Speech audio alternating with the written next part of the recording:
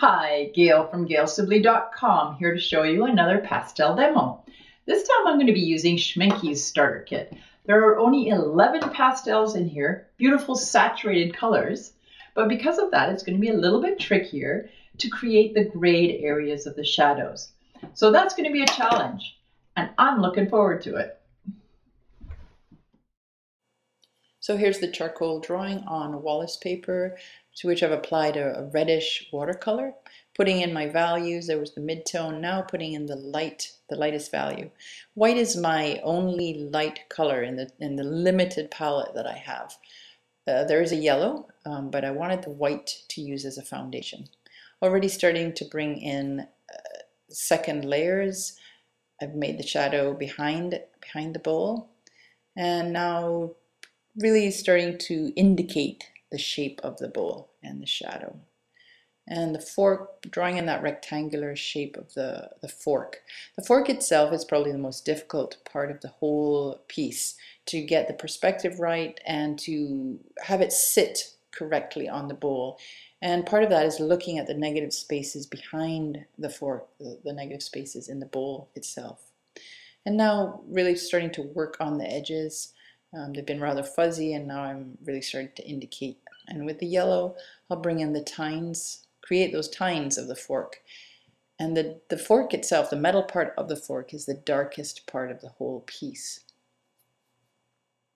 So the light is coming in from the left, so making sure that the left-hand side is lighter than the right-hand side. And the bowl, you can see I've already put in a few colors, but the yellow is there to warm up because of course the light is hitting that side, so the light yellow is warming that up. Bringing some orange into the green, bringing green into the orange areas. There's a lot of light bouncing around, so harmonizing. And just, I started on those highlights, couldn't help myself. Those are really the fun parts, and I try to leave those to the end.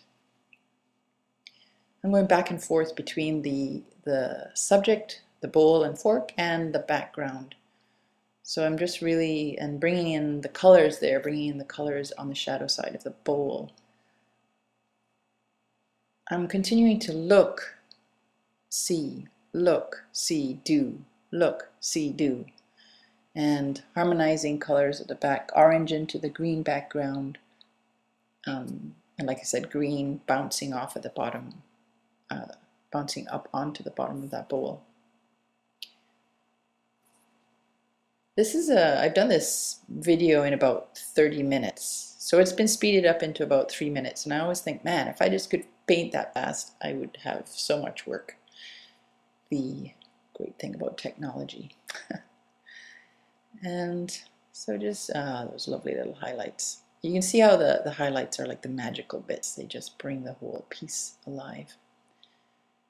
And final, just seeing, is it the correct value, is it the correct color?